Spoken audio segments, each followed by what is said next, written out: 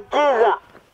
Hawaasni caancoo keessa jirtan hawwanii fi abbootiinis iddoo shaqataas wayitti kan dhaloottan jechuudha. Marii hawaasaa keessummaa waan dhufteef jecha marii hawaasaa. Ethiopia is undergoing a child survival revolution that is resulting in impressive reductions in under 5 child mortality. In 1990, approximately 20% of Ethiopian children would not live to reach their 5th birthday. According to the 2011 Demographic Health Survey, that figure has been cut to 8.8%. Malnutrition is an underlying factor in at least half of all under 5 deaths, and the progress that has been made in preventing and treating malnutrition is a leading factor in improving the survival rates of children. Drought and resulting periods of hunger have been regular features in Ethiopia's history. During the 2002-2003 drought emergency, the major intervention to respond to severe acute malnutrition were therapeutic feeding programs implemented by international NGOs.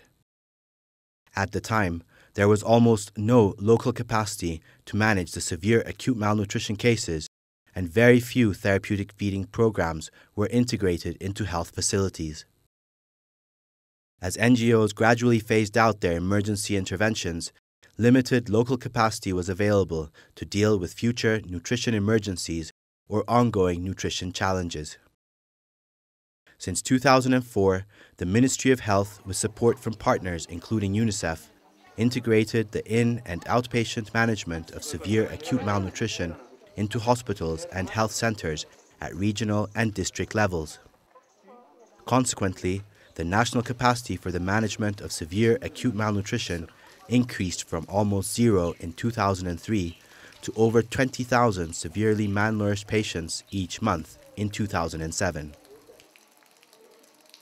In 2008, the combination of drought and high food prices resulted in dramatic and rapid increases in the number of severely malnourished children in parts of Oromia and southern nations, nationalities and peoples regions. The Ministry of Health actively engaged in the emergency nutrition response and concluded that the best option to prevent high mortality due to malnutrition was to decentralize the management of severe acute malnutrition to the health post and sub-district level. UNICEF supported the Ministry of Health to train all the 2,478 health extension workers in the 100 affected waredas in the identification of severe acute malnutrition, referral of complicated cases to inpatient facilities, and management of the uncomplicated cases.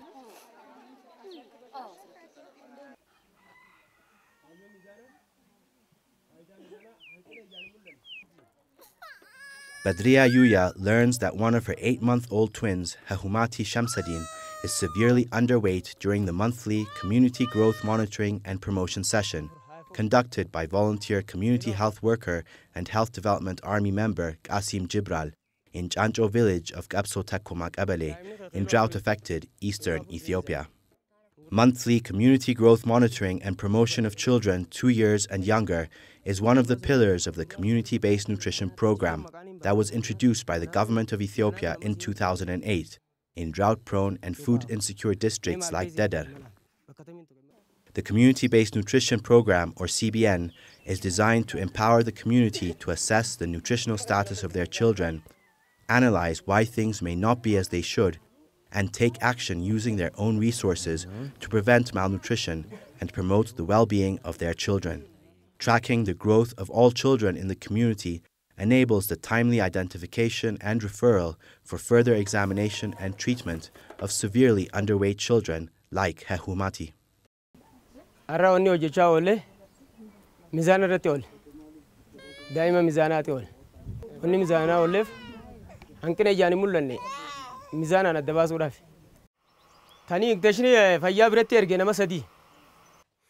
Badria heeds the advice of the volunteer community health workers and takes baby Hahumati to the Gabso Takoma health post for further screening.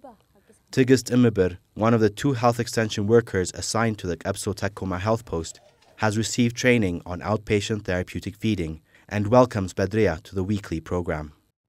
Tigist measures Hahumati's mid-upper arm circumference, an indicator of nutritional status, and records 9 centimeters, well below the 11 centimeter mark that indicates severe acute malnutrition in children 5 years and younger, a condition that can be deadly if untreated. Tigist then weighs Hehumati and registers his weight, 4 kilograms, on his outpatient therapeutic feeding program admission card. She will be monitoring his weight every week until he reaches the point when he is out of danger, no longer severely malnourished, and can be discharged. Tigist also checks his temperature to ensure he does not have fever, as well as his breathing pattern for signs of pneumonia, both complications that would require clinical care.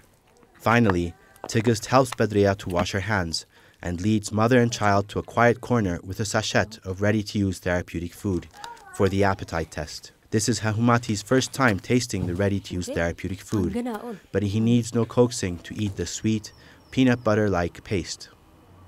Hehumati has passed all the criteria for entering the outpatient program, and Tigist ends his first session by giving Badria a week's supply of ready-to-use therapeutic foods and a bottle of amoxicillin antibiotics to treat any infections with instructions on how to administer it. በአሁኑ ሰዓት አሁን 10 ህጻናቶች አሉን ኦቲፒ ውስጥ የዛሬ አመት በርክት በዚህ ሳላይ ብዙ ጊዜ ይጨምራል በየአመቱ ወቅቱም የምግብ ስለሌለ ቤት ውስጥ ቢያቃሉ ግንዛቤ ቢኖራቸውም ስለማይኖራቸው የሚያብሉ ነገር ስለሌላቸው ይጎዱባቸዋል በምግብ እጥረት ከወቅቱ ጋር ተያይዞ ማለት ነው In 2011 a combination of drought, poor harvests from the previous year and rising food prices has resulted in more than 4.5 million Ethiopians requiring emergency food assistance. The delayed rainy season in areas like Dedar is compounding the impact of the lean between harvest season where malnutrition rates generally rise. For Badria, the impact has been double as she's been struggling to manage with twins.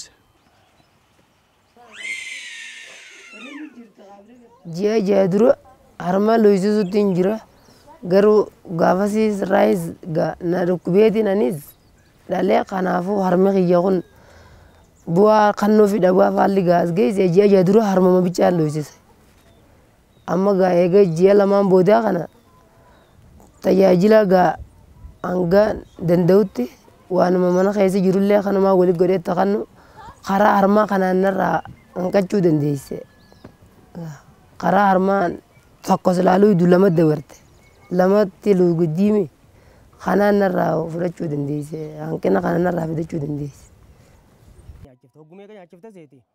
The government of Ethiopia estimates that over 150,000 children under the age of 5 will require treatment for severe acute malnutrition through the end of 2011.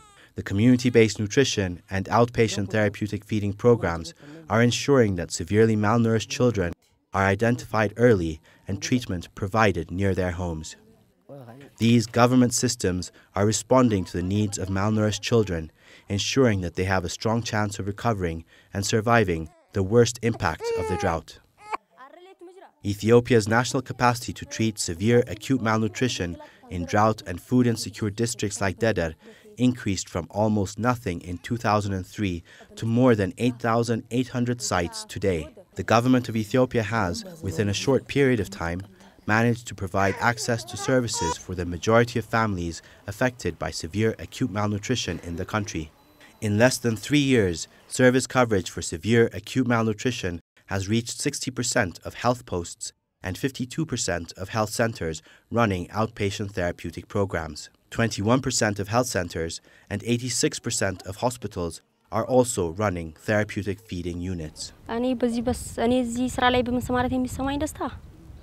ያው ደስተኛ ነኝ ህፃናቶችን ልክ እንደራሴ ልጆች አይቼ በመንከባከቤ ትልቅ ደስታ የሚሰማኝ ኦቲፒም ሲመጡ ልክ እንደራሴ እንደ ልጄ ነው ማያቸው ከዛ ጽዳት ከሌላቸውም ጽዳታቸውን እንዲጠብቁ መክራቸዋለሁ እንዴት እንደሚመገቡ እንደሌላ ሳይሆን ልክ እንደ ልጆቼ ያያየው ስለምላቸው ስለምመክራቸው ደስ ይለኛል